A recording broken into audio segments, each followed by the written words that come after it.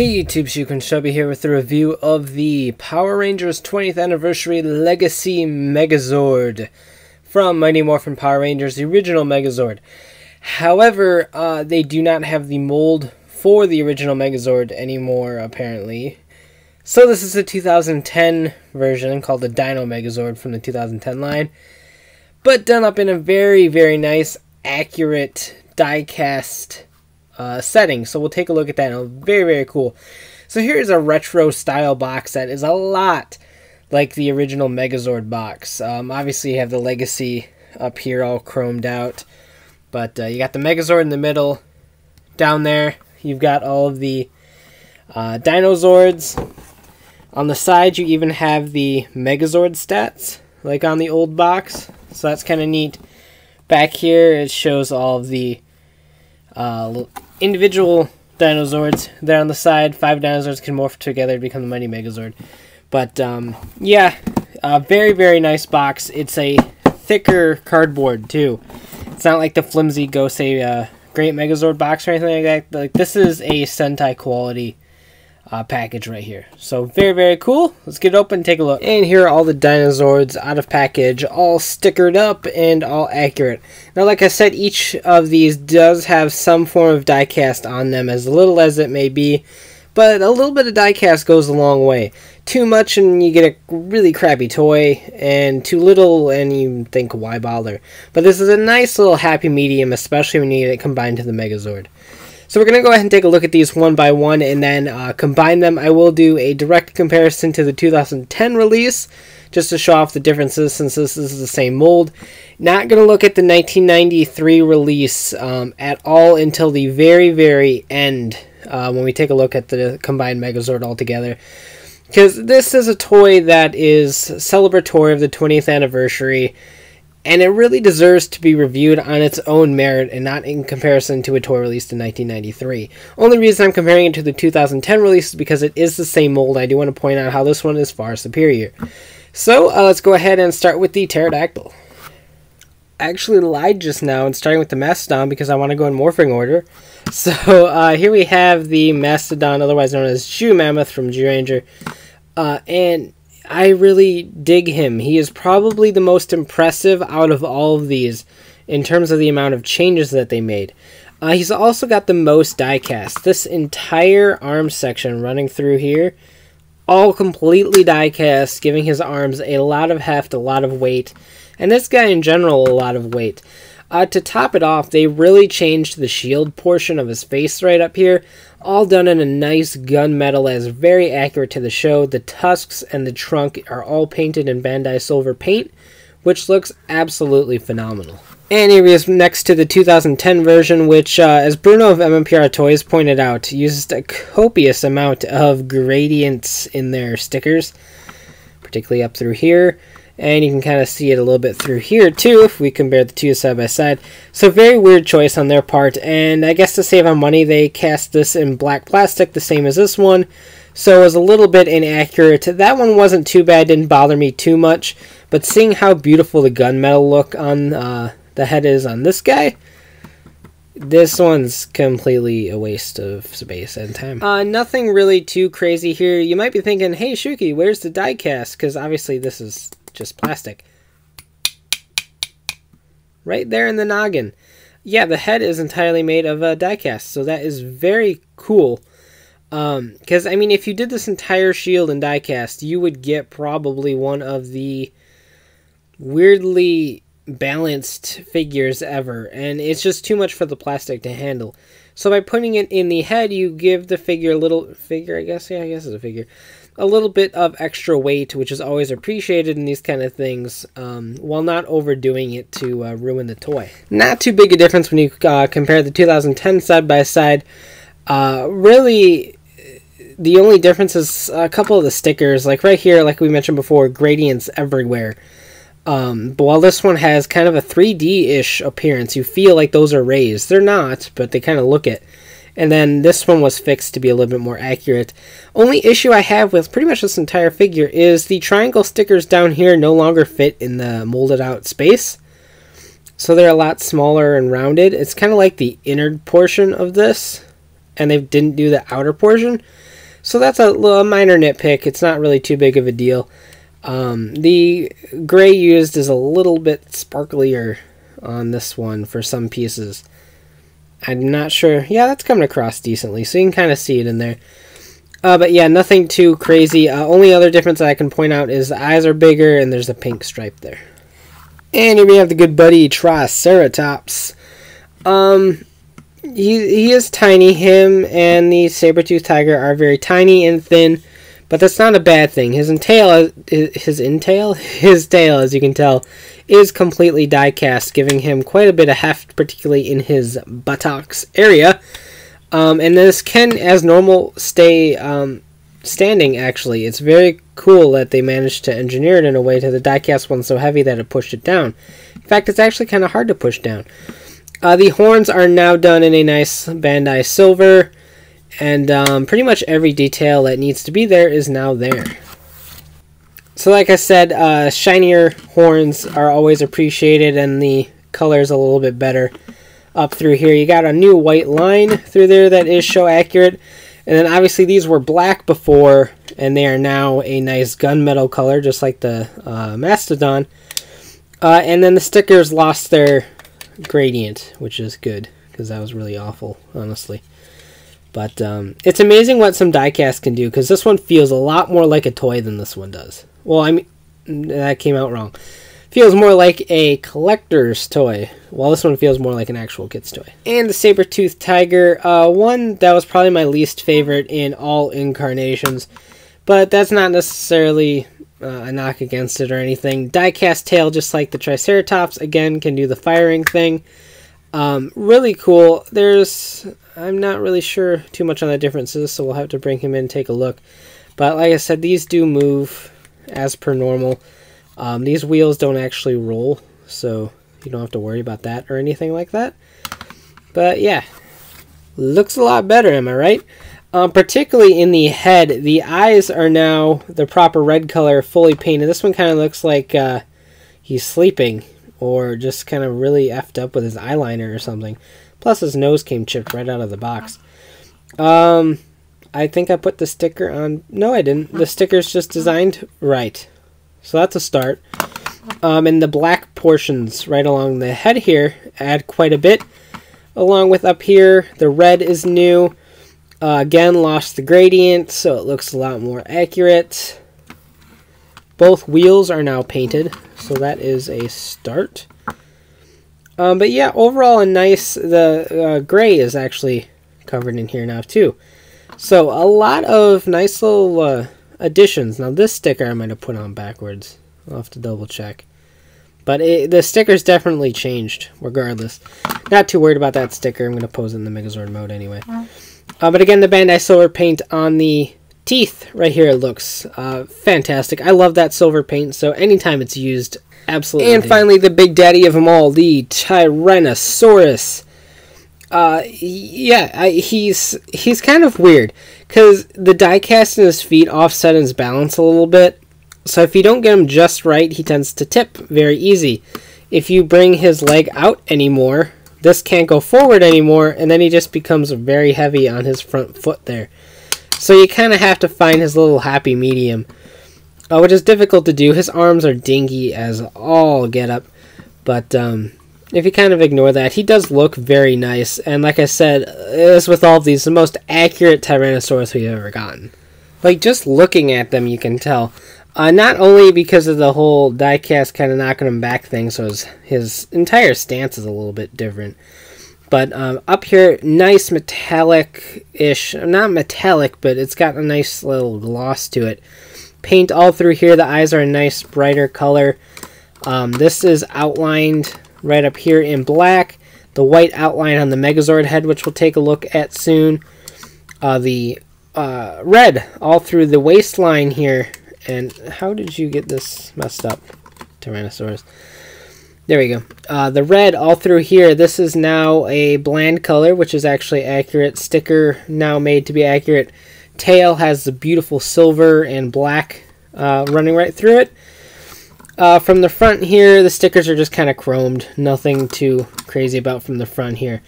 But still very, very much incredible. And the gun sticker, flamethrower, I guess, in here is now bigger and more accurate to how it should be. But all in all, just very much a beautiful rendition of the Tyrannosaurus.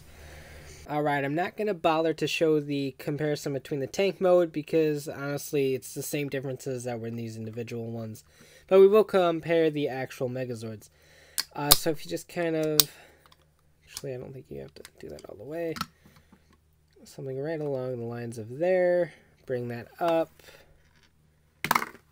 Pull out the Mastodon head.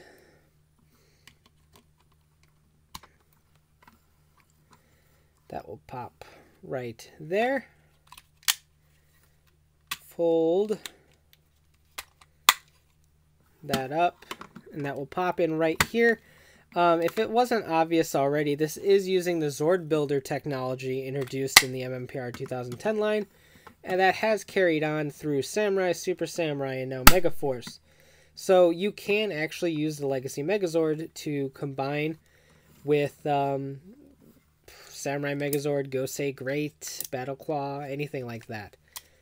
So if that's something that kind of floats your boat and you like these comparisons, it can add a little heft to those.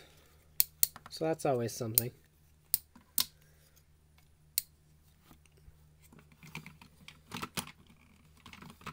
That'll pop in right there. And now one part in the instructions does show flipping these arms around so that the hollowed out plastic isn't showing, but I don't feel like doing that.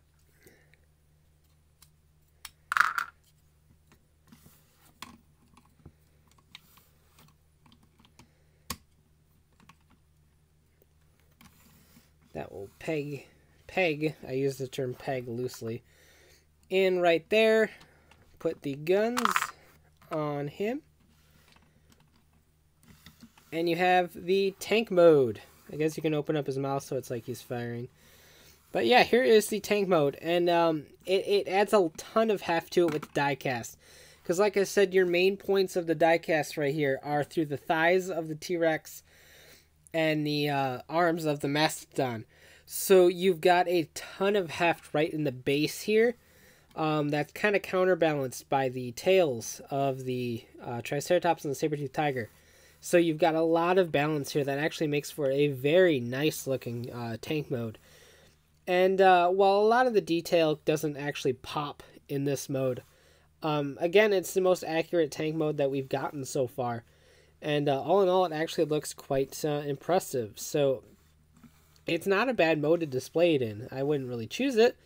But the fact that it's there and does look great is a nice little touch, I think. So very cool overall. So now let's go ahead and start the Megazord sequence has been initiated thing. Pop that out. Swing the T-Rex head down to the chest cavity. Just like that. Fold up the Pterodactyl. Tail will fold comfortably right up here. I'm gonna peg that in right here. These just very much easy. That wasn't English. Fold right up here.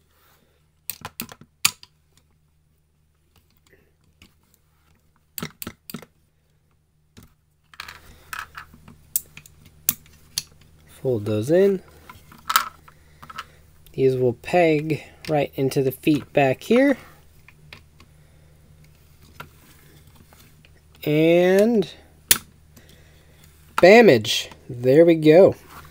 So not bad at all. The chrome finish on the diecast actually gives this guy a lot of look. And I really dig it. The only thing I kind of wish was chromed would be this portion right here, just to kind of even it out. Since you have so much shiny up here between the stickers right along here, and then the chrome on the diecast between the thighs and the arms, that just looks a tiny bit out of place. So that's the only thing I can real nitpick on in terms of this. But I mean, you have the white outline up here on the Megazord head, which is fantastic because nothing's had that ever. Completely accurate to show stickers as far as I'm aware. And I mean, the silver paint down here on the horns and the teeth look great. The chrome portion from the tails, from the diecast, matched the thighs very well. Yeah, you do have this open part where the joint is, but there really wasn't too much of a choice there. Silver paint's going to flake off, and you can't make a diecast because that would just be awful. So they didn't really have a choice. Same here with the hands and stuff. There really wasn't too much they could do there. A little bit of extra paint there would be nice, but it's not really a particular complaint of mine. So we're going to go ahead and pop that open. Place that in his hand right there. So you got the mammoth shield, as the box calls it. So that's always fun. And a chrome power sword, which is great. It is vac paint, metal, chrome, whatever you call it. That's fine and dandy, except the fist is very tight. It does not... it fits in there kind of okay, but it's kind of a pain to get out. You just kind of have to wiggle it. And that's fine. I don't really have a problem with that. But if you keep pulling it in and out, no puns intended, the chrome will flake. I haven't had that happen yet, and I probably don't plan on doing this enough to make it happen. But if it gets a lot of wear and tear, there is a chance that it could flake off. But the chrome finish on it actually kind of seals the deal and makes this a completely awesome package. And so here is the Legacy Megazord and the 2010 Dino Megazord side by side. And you can kind of see what I was talking about. Just the very subtle things like the chrome of the diecast and the rightness of the Mastodon shield is absolutely fantastic and very much makes this toy pop. You've also got other things that this one doesn't have, like the black right here in the legs that extends down. You don't have the additional color right here in the Sabertooth Tiger and Triceratops. The gradient stickers on this one is a little bit of a mess, and they look very strange. Plus you have the more accurate head up here between the white lines, the yellow eyes, and the tip up there is all gold on the Dino Megazord, something I never really noticed until now. But it's corrected for the Legacy version. And just all the additional paint applications and the shiny of the stickers and the silver paint and the additional paint and everything just looks absolutely great on this. And since I know people are going to ask, here is the Sabertooth Tiger and Triceratops heads down here. So there we go. Absolutely, this one is top of the line. And something I didn't really want to do, but I know if I didn't, people would complain. Legacy Megazord versus the 1993 Megazord. And now I know a lot of purists love and fap over this thing, like it's the greatest thing since sliced bread. Oh, the 2010 one sucks, the 1993 one's so much better, blah, blah, blah, blah, blah. But honestly, I mean, the stickers on this one are completely wrong, for one thing. I mean, if you have a Daizyujin, or have a Megazord that is repro labeled with the Daizyujin stickers, that is a ton more accurate. Because when you have the Power Rangers version, you have things like this on the Sabertooth Tiger. All this blue that shouldn't be there at all.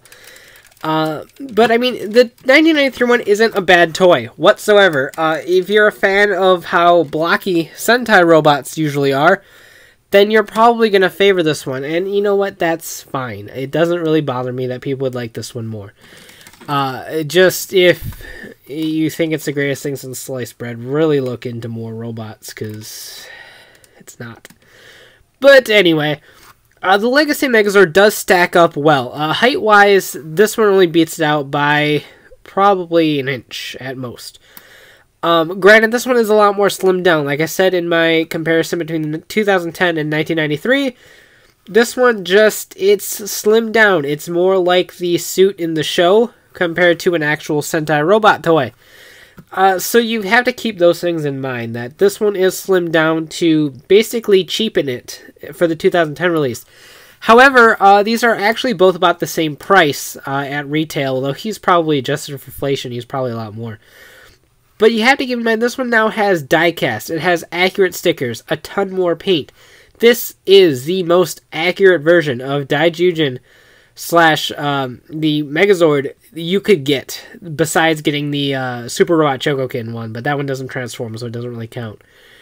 This one is the most accurate. I don't care what you say about the width of the legs or the fact that it's not blocky and it looks streamlined and, oh, it sucks because it's not 1993. This one is a fantastic, fantastic toy. Now, is this thing worth the $60 that Toys R Us is charging? It's argumentative. If you're a fan of MMPR and have grew up with Power Rangers, or you're a nostalgia whore that really, really loves MMPR and thinks that's the greatest thing and all our Power Rangers suck, then you'll love this. The diecast absolutely brings this toy to life, and honestly, the 2010 feels like absolute crap compared to this one. The diecast brings a lot to it. The additional paint, the additional stickers, wow. The fact that it is the most accurate version of this you could possibly buy right now in the market, is just, it brings a lot to the table. If you have the 2010, then this one is kind of only a thing you really should pick up if you're an absolute diehard collector. If you're not, then you're probably happy with the 2010 one. Between this one and 1993, my vote still goes for this one. Like I said, most accurate. If the fact that it's streamlined bothers you so much, or you really hate the Zord builder system, which is really stupid because the Zord builder system is actually really cool, then it's really up to you. But as it stands, him on his own, he is absolutely a phenomenal toy, definitely worth the $60.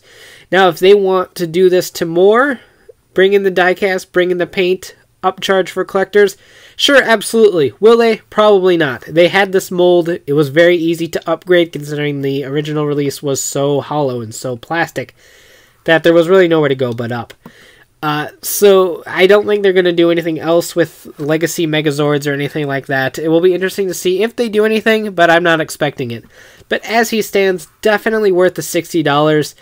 And absolutely a definite pickup if you're a fan of this franchise or MMPR or just his design in general. Really like Zyuranger, still worth the pickup because, again, most accurate. So very cool, definitely worth it, and absolutely an astonishing item that I was not expecting to like so much until I absolutely held it, felt the weight, saw how accurate it was, then it really, really won me over. So definitely worth it, no questions asked. So you can check out shukinshobi.com for latest updates on my reviews and hauls, and of course check out Rogers, Rangers, and Rambles, the podcast from the latest token news in the craziest way possible. And of course, this is a Toys R Us exclusive toy, so you will have to pick this up at your local Toys R Us store or on ToysRUs.com. So take care and have a great one. Bye.